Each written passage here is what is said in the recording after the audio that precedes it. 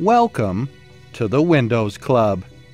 If you wish to change the default downloads folder for Microsoft Edge downloads, then either read through this article on the website or simply watch this video. I will guide you through the procedure.